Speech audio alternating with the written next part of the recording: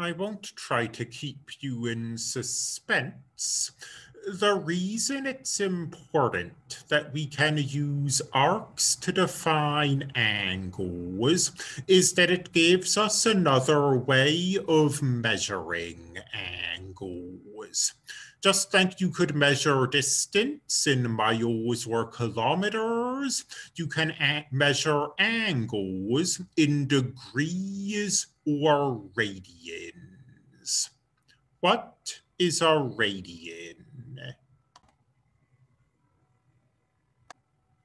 Radians are measured in terms of the unit circle.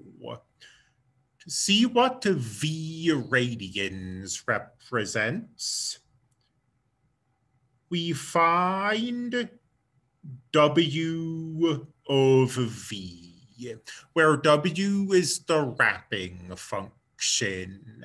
So we start here and going either clockwise if V is negative, or counterclockwise if V is positive. We travel V units and wind up somewhere on the unit circle.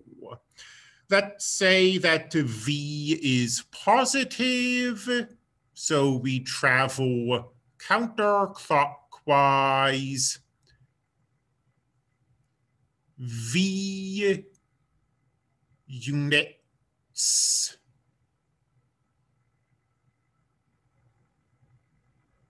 to reach W of V. Well, you see this path we've traveled has sketched out an arc on the unit circle. This angle is V radians.